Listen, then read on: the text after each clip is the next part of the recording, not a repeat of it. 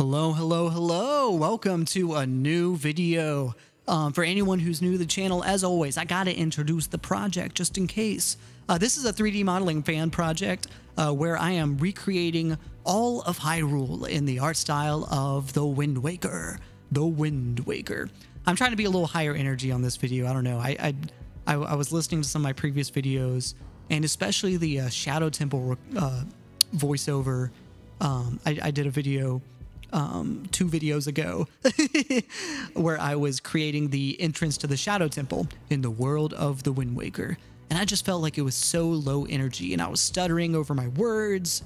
It wasn't fun. But anyway, all that to say, this is a 3D modeling project. Like I said, this is welcome to Wind Waker Unflooded.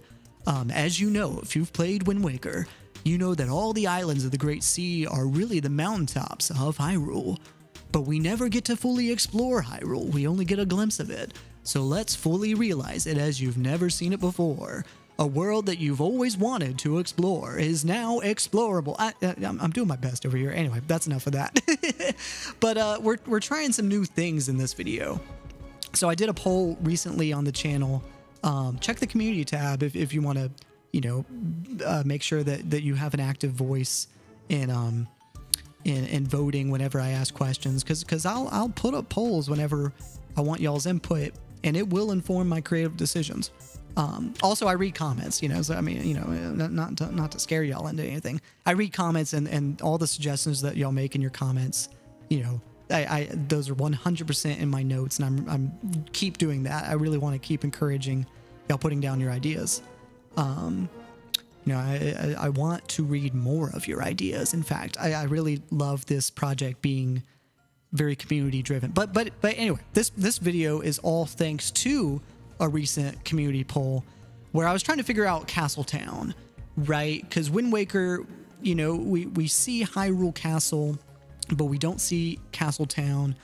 We see a couple ruins around the castle, and the question is, where does Castle Town go?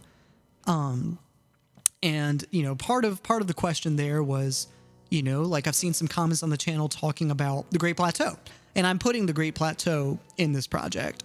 And the question is that where Castle Town should be? And then there's the question of like, well, maybe that's where a Castle Town is, but this is the world of the Wind Waker, and there should be a town near the castle. That's the question. So, you know, I definitely want to like keep putting stuff on the Great Plateau, and let me know what y'all think about that. Like, I feel like it could make sense to have, you know, the Temple of Time there, and some maybe the ruins of an older town, but also to have a separate Castle Town near Wind Waker's Hyrule Castle. Maybe it's even a version of Castle Town that we've never really seen before. And that's really what we're getting down to in this video. This is a new design of Hyrule Castle Town to fit in with the Wind Waker's unique design of Hyrule Castle. And I had a poll up, and I was like, well, should the Castle Town be on that path between Hyrule Castle and Ganon's Tower? There's not a whole lot of room there. It could also be like suspended in the lake. That could be a little experimental. It may not work. It may not. And I'm serious. Like, this is something that like I'm not sure about. Like, and I've seen the end of this video. I know how it looks at the end, and I'm still not sure.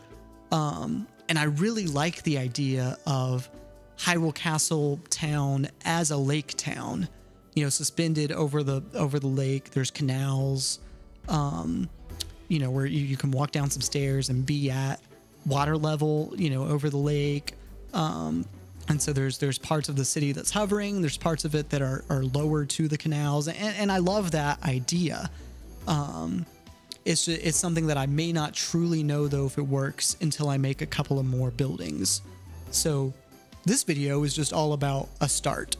And I don't know, like, I think it's a cool idea, and I think it'll work. It's just, I'm kind of going out on a limb here. I'm not sure what y'all will think. But, you know, this is a creative project, right? And we're doing something new here. So let's not stop ourselves from trying new things. I don't know. I think it would be cool if this could work. It's just like, you know, there's no precedent really for this design in any Zelda game, but I like the idea for several reasons. Because I don't know. I think about like you know, we don't see the castle town in the Wind Waker, but like, what if that's because it was hovering over the lake, right? And it, like, all Ganon's forces had to do was, you know, at that point when it's suspended like that, it doesn't take much to crumble an entire city. And that's a kind of dramatic idea. And I feel like, you know, putting the city over there in the water makes it easy for it to vanish in the actual time of the Wind Waker after all the final battles that led to the flood. So I don't know, that's just kind of the way I see it. But I do want to talk about the building that I'm working on here as a start. And maybe you can already tell at this point in the time lapse, I'm not actually watching the time lapse as I'm recording this voiceover. So who knows how this is lining up. Sometimes I watch the time lapse, but I haven't quite timed it out yet, and I just haven't edited down the footage yet. So who knows? But but I've always thought it would be cool to see a theater or an opera house in the world of Hyrule. And I don't think, to my knowledge, I don't think there are any theaters ever in a Zelda game. Let me know if there's anything I'm forgetting, though.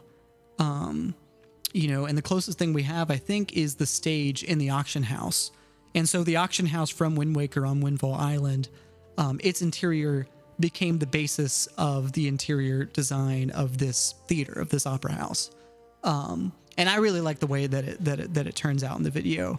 I don't know. I've always wanted to see that kind of location in Hyrule. I don't know how y'all feel about that, but it's always made sense to me. This is where we realize, you know, that my own interests, it's not just my own interest as a Zelda fan, but, you know, I think the theater is an important part of any city.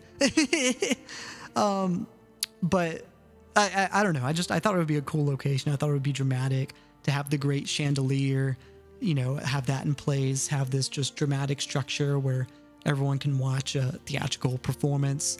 I've always liked the idea of that, and I've been surprised that Hyrule has never had that, because it always seems like it would be a very cultured, you know, kingdom that would celebrate the arts, right? You would think. I'm not going to comment on that. I was going to say something about Tears of the Kingdom. I'm choosing not to discuss that too much on this channel yet. I do want to be able to talk about it, but I still want to give people more time as they're still playing it. I'm still playing it. There's things I have left to find, so I'm not talking about it on the channel yet. But what was I saying? But yeah, all this to say, I'm really excited by the idea of this location. And you know, if I'm doing my own take on Hyrule Castle Town, I feel like it's an opportunity to kind of bring more of those kinds of never before seen locations, you know, the like things that like make sense within Hyrule, but things we've never really seen, you know, and there are like kind of classic Hyrule Castle Town, like things I want to bring to life if I'm doing my own version of it. I want to do the main square with, you know, with a fountain in the center, you know, or a statue, that kind of main town square. I want that for sure. And there's some really iconic kind of architecture styles in Twilight Princess and Ocarina of Time that I want to draw from for my own take of Castle Town. And of course, that's also informed by the assets of the Wind Waker and the textures that are available. I've kind of made a decision so far. I was thinking about, like, I could import new textures and make some within the style of the Wind Waker, but I kind of like the idea that, like, as far as I can push it, to use material that was already existing in the game, so that it just feels a little bit more true to what an expanded Wind Waker world would be. So I don't know. It's like I could make assets from scratch. I know it would take time, so it's also a time saver to reuse assets. But it's like I also want to really respect all the work that the developers of the Wind Waker put into these models. And if I can show them off in new ways and recontextualize the work that they did and allow it to benefit new locations that they didn't even complete for the game, I think that that's kind of a cool idea. And so yeah, all that to say, I like the idea that the auction house being reinterpreted into a theater here. I don't know if you can see it yet. I have no idea how the timing is going to work out with the time lapse, like I said, but I've made a decision to include a pretty high stage. It's like it's a dual tiered stage. I mean, it's a stage with a balcony over it as well. And, you know, I mean, balconies are I feel like are a very important part of theatrical productions. I don't know, something that I really appreciate. I visited the Globe Theater last fall, and it was really interesting to hear about like how, you know, if you were a visitor sitting in the balcony, which I feel like is kind of the purpose of the balcony in this Hyrule Theater. It's for visitors to sit, and it's not a good seat for viewing the play, but it is a good seat to be viewed from.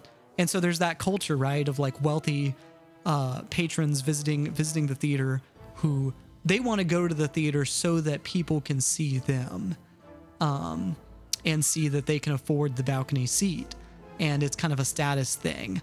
And I think that that's just fascinating. And so I kind of wanted to incorporate that into this theater design.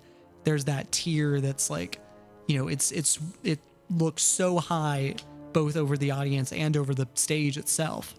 And also, like, you know, you need a balcony whenever, you know, for any good theater needs a balcony, right? How are you going to do Romeo and Juliet if you don't have a balcony? You know what I'm saying? If you're going to put on Romeo and Juliet, you need a balcony on your stage. You know, dadgummit. How else are you gonna do it? But I don't know. I jest. But anyway, I'm just rambling. I'm just rambling at this point. I should start wrapping things up.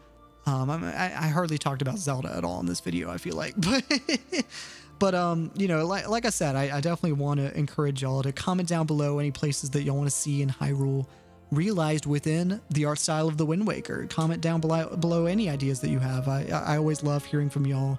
It's been really encouraging to see all of y'all's comments.